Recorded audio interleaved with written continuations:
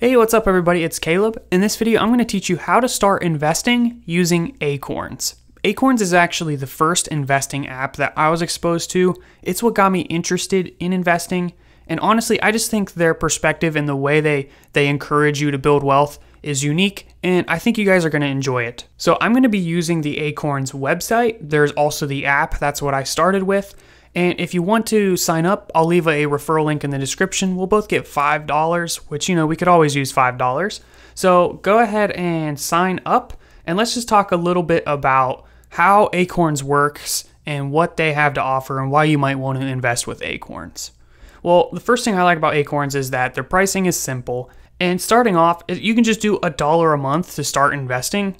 I actually go with the personal one. So with this one, you can do stock investing, you can do retirement investing, and you can get a checking account. And I'm going to talk all about that, but that's actually a really cool feature of Acorns that I'm exploring right now. So go ahead and sign up for either the Lite program or the personal program. You can also do the family program if you want. I don't really have any experience with that, but basically if you want to split up your investments and start saving for your children, then you can try out the family pricing. So before you go spending all your money, let's just talk about why Acorns. I personally like Acorns because it's the easiest way to start investing. Basically, what happens is anytime you spend money, Acorns is going to round up the change and invest that amount. So if you spend $1.51, Acorns is going to invest 49 cents. Yeah, wow, 49 cents, it's a whole lot. Well, not really, but it's going to add up because anytime you spend money, there's going to be a roundup. And over time, it does add up, but you hardly even notice a difference in your bank account. So if you want to get started with investing, but you don't feel like you have a ton of money laying around, I would encourage just to start doing the roundups with Acorns. So I signed up for Acorns a couple of years ago, and I tried it out, and I ended up cashing out my balance, but I've just been getting back into it. And just so you guys understand how this works is just with my current investments, I would expect to have an account balance of $58,000 at the age of 65. That's just with roundups. And you can see on average, people invest $30 a month with Acorns. But the cool thing is, I don't have to wait till I'm 65. I can actually cash out on this balance if I want to retire early, which is one of my big goals that I want to do. This is not like a 401k where all of your funds are trapped until you're 65. You can withdraw your funds at any time. So let's take a look at the homepage once you log in. And also, I just want to talk about some issues with Acorns. So let's check out what that might look like if we just go to acorns.com. All right, so this is what it's going to look like. We have invest for your future. That's the roundups. So I have $165 in there just from roundups. And then later is my Roth IRA I set up with Acorns. We're going to talk about that a little bit too. But you can see overall my balance isn't a whole lot of money, right? I don't have thousands of dollars in here. So when you're first starting out, yeah, you can pay like $1 or you can get the $3 package. But just from the growth of your portfolio, you're probably not going to get that money back unless you have enough money in your portfolio. So if you assumed a conservative return of 6%, 6% of $100 would be $6. So if you're paying $1 a month, you need to be making like $12, which would be like $200 invested just to break even. If you're doing the $3 a month plan, then you're going to need like $600 a month to break even. But there's no percentage fees, and just seeing that you're investing every single month, that's actually probably going to encourage you to invest more. So I think you'll pass that pretty quickly. So let's take a look at the investing section. The biggest thing on here is your portfolio type, and that's going to determine your percent return. Right now I have an aggressive portfolio, which basically is saying, hey, I'm willing to do higher risk stuff because I want to get the most return. So if you look at this, all of these are stocks. If you were to switch this over to like the most conservative, we get a bunch of bonds. I'm not a huge fan of bonds. I think you should stick with stocks, especially because like I'm fairly young. Like I have time to go through the ups and downs of the market, so I'm not super worried about it.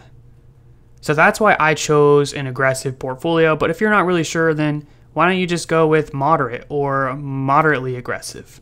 I would probably avoid conservative and like moderately conservative, because you're not going to get really great returns on that. So let's just go back. I'm going to keep mine on aggressive. Now we got the roundups. That's just when you spend money, it'll do a little bit of a roundup. You can add a multiplier if you want. So if you're not investing fast enough, add a multiplier. But there's also the option to do recurring investments. So if you just want to invest like 30 bucks a month or whatever, then I would encourage you to do that with the recurring investments. So, you know, if you want to do 25 bucks, hey, do that. Just make sure if you're trying to do it every month, you don't forget and do every single day. That would be bad. So that's how you can do a recurring investment. And again, if you just want to know what you're investing in, just go to your portfolio and look at how it's split. So I'm in all these Vanguard ETFs. They're small cap. We got S&P 500. And you can look up each one of these and learn more about them if you want. So that is the roundups. Pretty simple. That's what I would recommend to get started with. But one of the cool things with Acorns is they released their ability to invest in retirement. So that would be like an IRA or a Roth IRA. And that's called Later. Sorry, I said it weird. Anyways, when I first opened this, it said later starts today. I was like, okay, it's going to start investing. And then it kept saying later starts today. And then I realized, oh, it's just a phrase. Like instead of waiting, like start today. Okay, so once I understood that, I realized it's just time for me to start investing. So with this one, I'm investing $125 a week.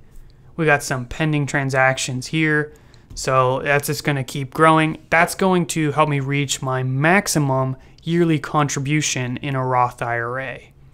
So I think that's $6,000. So at some point I'm going to hit that max and I will be happy. Now I am investing in a Roth IRA, which I want because you can actually withdraw any of your contributions before retirement age without penalty. So this is just a fantastic investment vehicle. However, the problem is that when you sign up for later, it determines what is the best investment vehicle for you. So if you want to do a Roth IRA or a traditional IRA and it chooses something different, you have to actually contact support, at least right now, to get that switched. So whatever, that's kind of dumb, but whatever, you know, nothing's perfect. All right, so you can see my portfolio for this, similar to my aggressive portfolio that I showed you earlier. We also have a REIT in there. I don't know if that was also in the aggressive portfolio. Yeah, it is. So there's a little bit of real estate investing as well. So the last thing I wanted to talk about here is the spend category. So this is actually a bank account. You get a debit card. It's actually a pretty nice debit card. It's like one of the metal ones, pretty thick. Anywho, this is automatically going to round up your transactions. Basically, you can transfer funds into this bank account from another bank account. You know, I'm planning on possibly using this for part of my budget, you know, maybe for my groceries or gas or basically my variable expenses.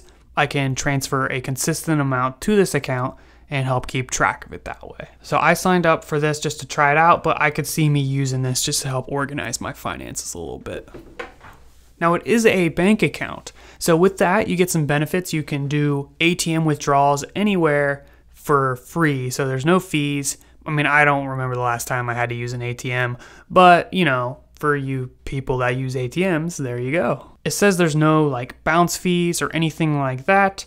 So you can research into all of that, but it seems like a pretty good bank account and you're going to have a routing number and everything so you can get direct deposit and use it like any other bank account. Now, the only other thing I wanted to talk about is this earn found money. And this is like, you know, if you shop at certain places, you can get bonuses and this is going to invest in your account. And if you don't withdraw that, then that could add up to be a lot of money over time. You know, for example, you go and you order something from Grubhub or, you know, you order something from Postmates. Heck, it's just a little bit of money, but that stuff adds up when it's invested instead of just put in your bank account so you can go buy a candy bar. Additionally, you can add their extension to Chrome and that can help you apply some of these bonuses when you're shopping online.